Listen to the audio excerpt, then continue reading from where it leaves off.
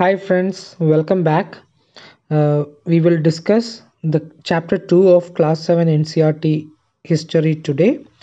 And the title of the chapter is New Kings and Kingdoms. So as the name suggests, this chapter discusses about those major ruling dynasties that emerged in the 7th and 12th centuries. So these dynasties emerged between 7th and 12th centuries in different parts of the subcontinent.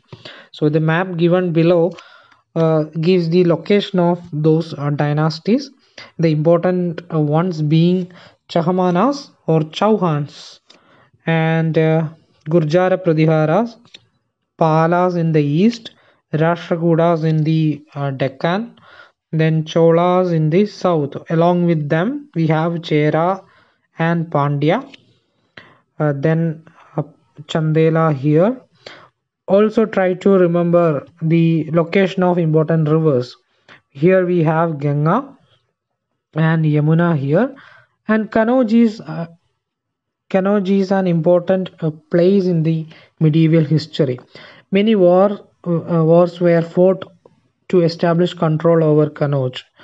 The tripartite struggle that is famous in the medieval history was fought among Gurjara Pradiharas, Palas, and Rashtrakutas to establish control over Kanauj, because Kanauj was an important center of agricultural and commercial production. It had a vast fertile land irrigated by Ganga and Yamuna. So these are the things you should take away from this map. Now moving on to the next section, the emergence of new dynasties. How these new dynasties emerge? We have seen that towards the end of the ancient times, there was a decline of the centralized empires, and we have also seen about the Samanta system in the classics NCERT. So what was that? Samanta system is a military system in which the warrior chief maintained army locally, and they supplied these army men to the king for fighting wars. In return, king would allocate them certain land as grants, and a tax from these land can be collected for the maintenance of army by these samandas. So this was the samanda system. But with the time, some of these samandas gained power and wealth, and they declared themselves to be Mahasamanda or Mahamandaleshwara. So what you mean by Mahamandaleshwara? That is a possible MCQ. So Mahamandaleshwara means warrior chiefs who attained prominence, and they started asserting themselves and tried to challenge the existing rulers. There were different ways in which new dynasties emerged. Some of them performed sacrifices to attain Kshatriyahood, because according to the Varna system, uh, only those who are Kshatriya by birth could rule the country. So many people tried to overcome these through different methods. Some of them tried to perform rituals or sacrifices with the help of Brahmanas, and some other used their military skills to attain Kshatriyahood. So the Rashtrakutas in the Deccan is an example of attaining Kshatriyahood through performance of rituals. For example, Danti Gurga, he was a Rashtrakuta chief. He overthrew the Chalukya overlord and performed a ritual called Hiranyagarbha. Hiranyagarbha is a ritual performed by Danti Durga of Rashtrakuta with the help of Brahmins, so that he can attain the Kshatriyahood to rule the region. So in other cases, men like Kadamba Mayura Sharman and Gurjara Pradihara Harishchandra, uh, who gave up their traditional professions and used their military skills to establish kingdoms in Karnataka and Rajasthan respectively. So there were different methods adopted by people to attain Kshatriyahood. And next section discuss about the administration in kingdoms. Even though these kings declared or adopted titles such as Maharaja Tribhuvana Chakravartin, they were not with total control. They had to share their power with Samantas because they were strong. So Samantas were strong enough that these kings had to share power with them. And how the resources raised uh, for the maintenance of state was raised through taxation, land revenue, etc. You can get the idea from here. The following books discuss about different terms that existed for different kind of taxes in Tamil Nadu. It mentions about vetti, a form of forced labor, and kadamai, a form of land revenue. So here there is a possibility of an MCQ. What do you mean by vetti in the medieval period? So it is a form of forced labor that existed in Tamil Nadu. Then what was this resources used for? It was used to finance kings establishment and construction of temples and forts, and also to fight wars. Why wars were important? Because through this war wealth were acquired in the form of plunder, and access to land as well as trade routes could be obtained through fighting wars. And the tax collection positions in these kingdoms were often hereditary. So these are the major takeaways from these sections. And in the earlier chapters, we have seen what do you mean by Prashasti. We have seen the Prashasti of Samudragupta, composed by Harisena in Allahabad inscription. So similarly, uh, Prashastis were composed by Brahmins in praise of these kings. And these rulers wanted to depict themselves as valiant, victorious warriors. So in turn, these kings granted Brahmanas with land. And these were recorded in copper plates. So because by studying these copper plates, we could study the kind of society and the administration we had during medieval times. This box mentions about a Prashasti written about Nagabhatta, a Pradihara king. So Nagabhatta was a Pradihara king. The Prashasti was found in Gwalior. That's the only facts you can take from there. And in the next box, the box discuss about the land grant given by the Cholas. So it mentions that those who received the land can collect taxes from it, and different kind of tax was there. For example, tax on betel leaves, woven cloth, vehicles, etc. Only who received land could build larger rooms with upper stories made of baked bricks. So that refers to the social system they had. Only those who had land could build larger rooms, or multi-storied rooms could be built by those who had this kind of land, and only they could use baked bricks for building homes. So this refers to the social system. It was totally undemocratic system they had. And there is mention of canal construction for irrigation. So this idea was there, and it ensured that water is not wasted. So that means the people considered water as an important resource and took measures to conserve those. So we can get a certain idea of the kind of society we had during those times. So the next para mentions about Kalhana, who is the author of Raja Tarangani.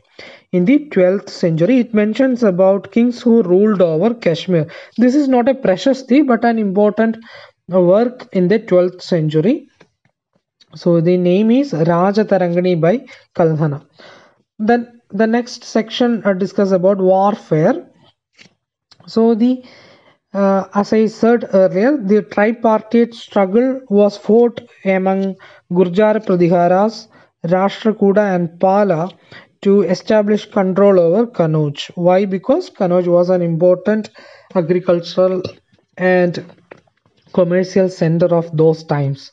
Because Kannauj existed, or Kannauj was between Ganga and Yamuna, and it had fertile land.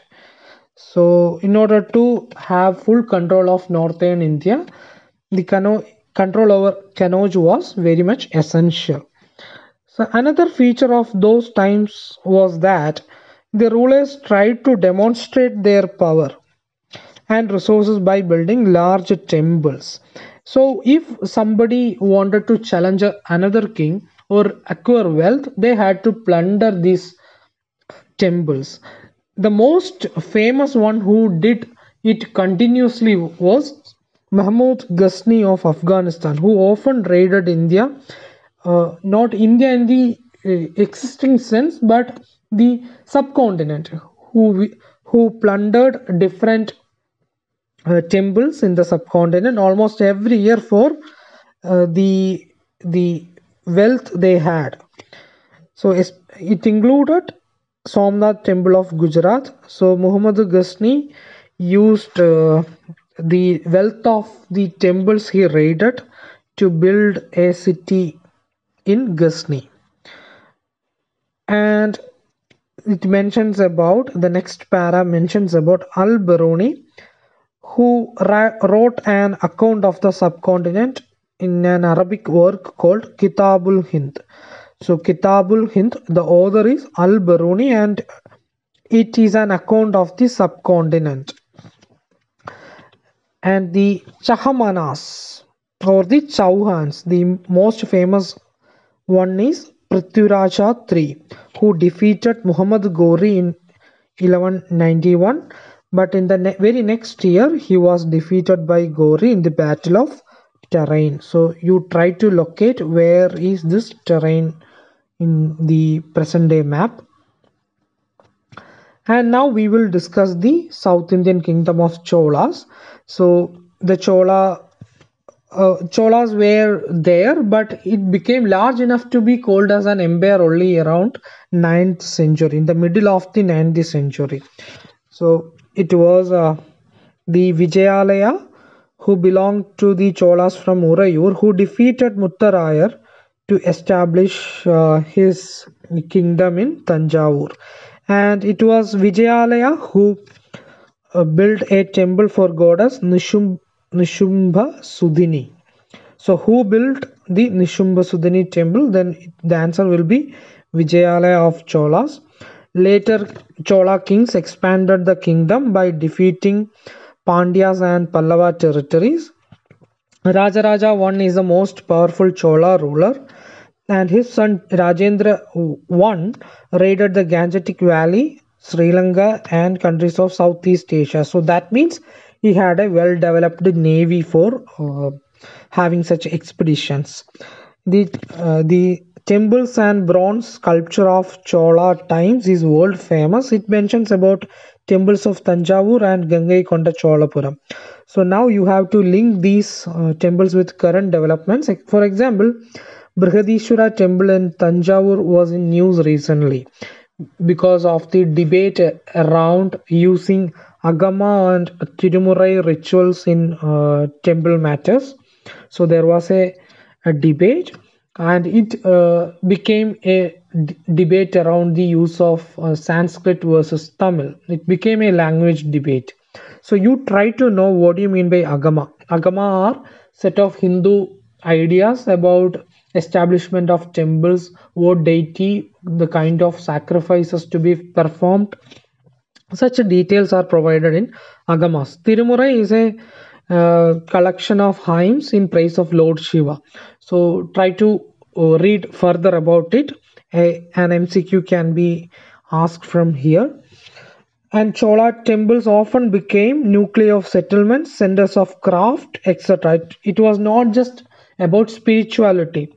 It was the centers of activity, economic activity, and social life.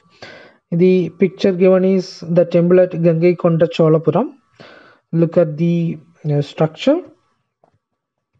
And temples were not only places of worship, they were the hub of economic, social, and cultural life as well. And the Chola bronze images are considered as the most finest in the world. And it mentions that while most images were of deities, sometimes images were made of devotees as well. So this is a particular information. Try to find the names of such images of devotees. Usually we worship deities. Here it mentioned that sometimes images were made of devotees. So find the names. And the role of agriculture and irrigation. The Cholas invested heavily in the expansion of irrigation and for the more production in the agriculture. So they used canals, tanks, wells, etc., and boosted agricultural production. In many areas, two crops were grown in an year. Say they used wells, they had rainwater harvesting structures. And the next discussion is about the administration of the empire. It mentions about Ur, Nad and Sabha. Sabha belonged to Brahmins and Ur and Nad was about non-Brahmin peasants. The settlements of peasants were known as Ur, Ur in Tamil, and they became prosperous with the spread of irrigation agriculture. And the collection of Ur is known as Nad, and it performed administrative functions including dispensing justice and collecting taxes. And Vellala is the caste that had land in a considerable amount of agricultural land. They were the rich peasants. They had much control over this Nadu.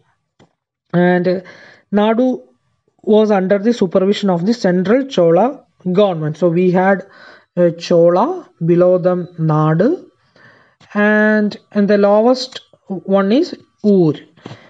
And the Chola kings gave these Vellala caste to the rich peasants as Muvenda Velan. Muvenda Velan means Velan or peasant serving the three kings. Three kings mean Chera, Pandya, Chola. They were known as Muvendars. And other title is Arayar. And Arayar and Muvenda Velan is the title given to the rich landowners of Chola Empire. So this was the administration related facts of Chola Empire. We will also discuss about Sabha. The next box mentions about the different types of land existed. Vellanvage is the land of non-Brahmana. Then there is Brahmadeya. Shalabhoga, land for the maintenance of school. Then Devadana. You try to remember all these names. Okay, this can be asked directly. Now the next section discuss about Sabhas.